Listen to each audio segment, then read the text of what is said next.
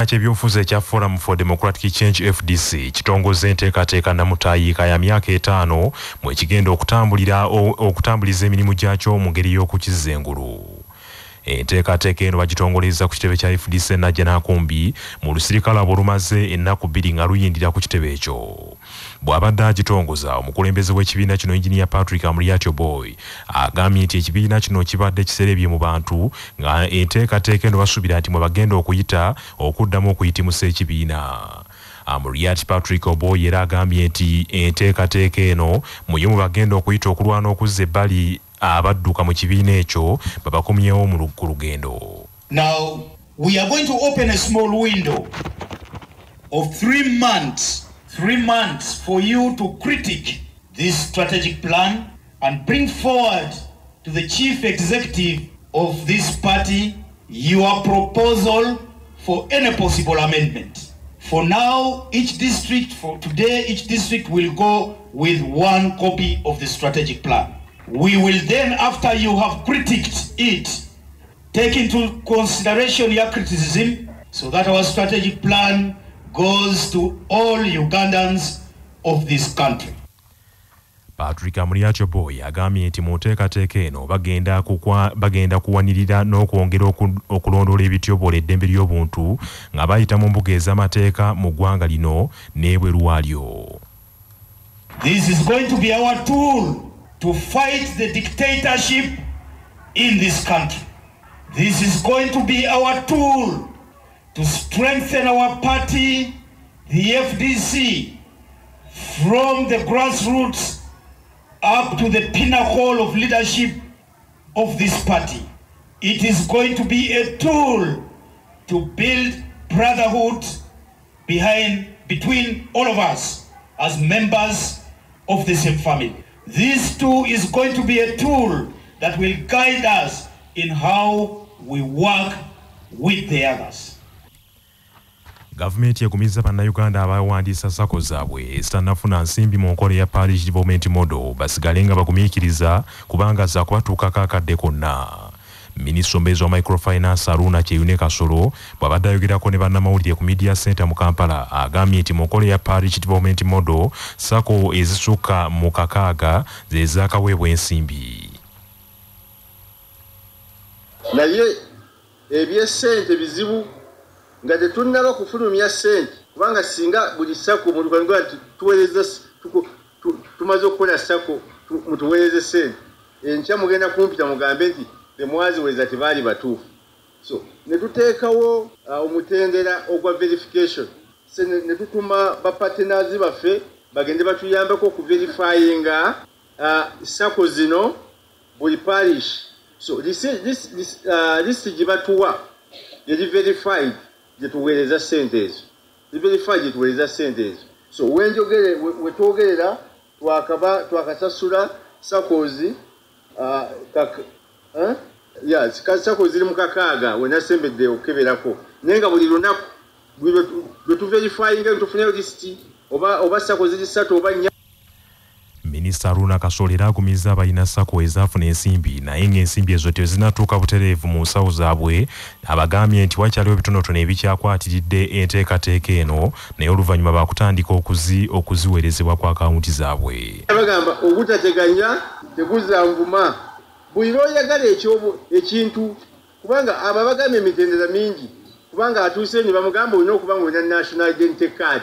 Kakati ye ayagala afune ssente z'abanne nga tayogedde ne waasula talina na bbaluwa yeero si kumwetegereza kubanga ssente zino kati PDM tekyali yaffe. PDM sakozi z'abantu era abantu bano bye bagenda okutuula baselekitinge ani asooka okuganyulwamu si ffe wadde si parish development committees. Emmotoka 40 ziteekeddwawo okutambuza abayizi abawummudde olwaleero mu masomero g'Emubende abagenda mu bitundu ebiri ebweru w'Emubende ne Kasanda. Sebuufu baana ba kintu. Mmotoka 40 zeziteereddwawo okusaabaza abayizi abasukka mu 1,600 okubajja mu disitulikiti ey'Emubende batwala mu bitundu eby'enjawulo oluvannyuma lw'omusomo lwa ttaamu eno okuggalwawo. akulira ebyenjigiriza mu disitulikiti y'Emubenge Kabunga Asafu ategeezezza nti enteekateeka eno bagikoze mu budde era nga basuubira ezinaawerera ssaawa 8 ng'abaana bonna bamaze okusombebwa okutwalibwa. Ono annyonnyodde nti abayizi bano bagenda batwala okuli abagenda Emityana, abadde Hoima, Ekakumiro, kwogata n'abo abadde Fort Portal era nga bano mmotoka zonna ezaabaweereddwa ekitongole kya UNICEF wamu n'eza gavumenti ze zigenda okukola omulimu guno. Wano wasinzidde n'asaba abazadde mu bitundu eby'enjawulo watwalibwa abaana bano okulindirira abaana baabwe nti kubanga bagenda batuusiza ku ofiisi z'ebyenjigiriza mu bitundu ebyo abazadde gye bagenda obbajja balyoka babatwala waka. Omuwendo guno gw'abayizi gwe tusuubira okutwala wabweru wa disitulikiti gusukka abaana 1,600. Gavumenti ya Uganda ne UNICEF yatuwadde coasters 28 ne buses 12. Essaawa eno wenjogerera tusuubira nga baasi esooka egenda kutandika olugendo lwayo, naye njagala okujjukiza abazadde bonna nti abaana tubasuula mu bifo bino wammanga. Abaana bagenda ku luutu ey'e Kampala, Jinja, Mukono, Masaka tubasuula Mityana municipality. Omulimu guno gutambula bulungi era nga abayizi bangi bazze era nga bali mu kiseera kino bali mu kutwalibwa mmotoka zino okubazza ewaabwe.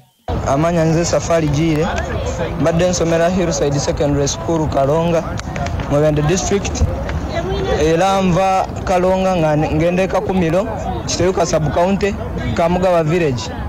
Kati nze nebaza gavumenti ya Uganda okuterako entambula tubadde tetumanyi mbuno tugenda tuuka ewaka naye kati ndaba tugenda tuuka bulungi. Manya gange zina Mutebirwecho nga nviridde ku ssomero Hillside Secondary School Kalonga nga ngenda Mityana. Nebaza gavumenti eno olw'okutuwa entambula egenda otutuuse ewaka. Sebuufu baana ba Kintu CBS FM Mubende. Manya obubona obuddo obw'eddembe lyo tonyigirizibwa ddembe lyo ery'obwebange. Omwana atanaweza myaka 12 tasobola kuvunaanibwa newankubadde ng'azizza omusango nga munnamateeka Matovu Musa Kimirante bw'annyonnyola. Omwana yenna ali wansi w'emyaka 12 singa bazizza omusango gw'ekibonerezo tabalibwa nti azizza omusango ogwo emyaka gyasalira. Omwana tebasobola muvunaana nga azizza omusango era bwe bamukwata n'omutwala ku poliisi bamubuulirira mu lufuutifuuti bakiyita question and release. Caution and release bamubuulirira ne bamugamba tuddamu okukola ekintu ekyo nga basinzira mu kawaayiro namba 88 ak'etteeka lya Children's Act.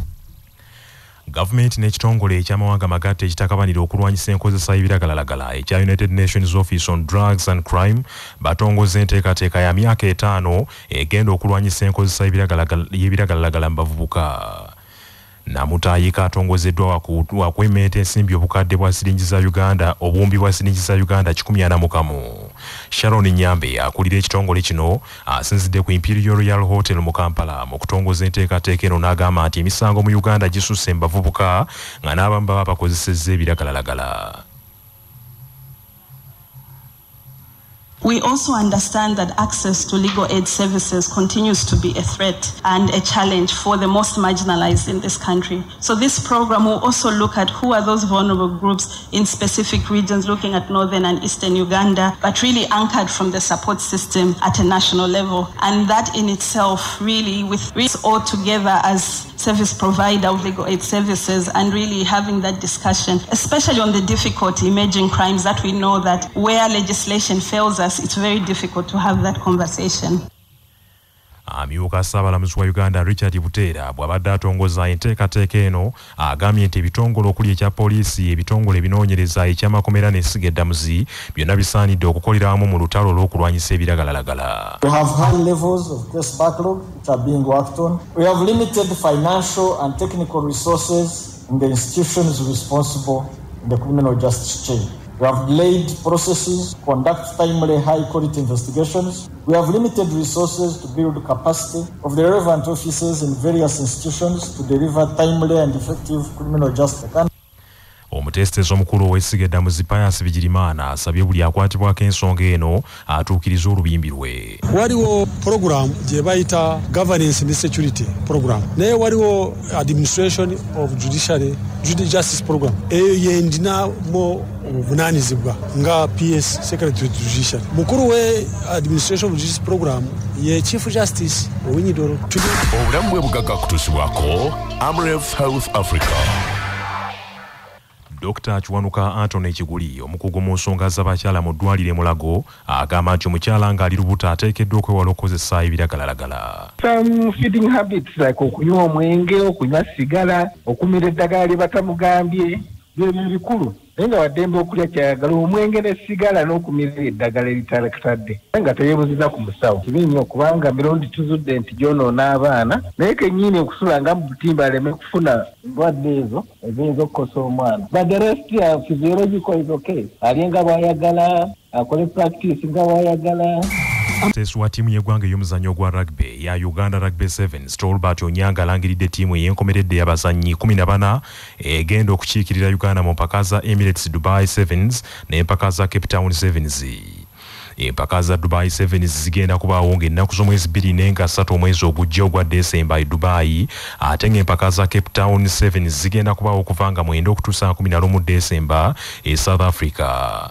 Uganda mu mpaka za Dubai Sevens yateekebwa mu kibinja kya ne Bufalansa, Ireland ne Spain era egenda kuggulawo ne Bufalansa. Bannatamegwa b'empaka ezaasembayo aba Australia bali mu kibinja A ne Kenya, South Africa ne Bungereza, ate mu kibinja B mulimu New Zealand ekyasinze okuwangula empaka zino emirundi emingi, Fiji, Argentina ne Uruguay, ate nga mu kibinja D mulimu Samoa, America, Canada ne Japani. Abamu ku bazannyi abali mu ttiimu eno abali ku ttiimu eno ye Adriba Kasito yalondeddwa ng'omuzannyi yasinze omwaka guno, Michael Okorach, Mubaraka Wandera wamu ne Aaron Afoyruth, Timothy Kasiga, Desire Ayera, Taufik Bagalana n'abalala. Kyokka omuzannyi Philip Okorach talabikidde ku ttiimu eno. Bannaffe amawulire ag'essaawa eno kangamalirize mbufunze. Ekibiina kya Forum for Democratic Change FDC kitongoza enteekateeka yakyo y'emyaka 5 mwe kigenda okutambulira mu myaka gino 5 okuzza ekibiina kino ku luguudo. Gavumenti egumiza bannayuganda abawandiisa ssako zaabwe ezitannafuna nsimbi eza Parish Development Model nti bagumiikirize kubanga baakuzifuna akadde konna. Motoka 40 ziteekeddwawo okutambuza abayizi abawummudde olwaleero mu masomero g'e Mubende abagenda mu bitundu ebiri ebweru wa Mubende ne Kasanda. Bannaffe amawulire ag'essaawa eno bwe gatyo bwe gagenze. Sigala naffe ku CBS FM ey'obujjajja. Nze Joshua Musaasisi Nsubuga agunde omuteregga.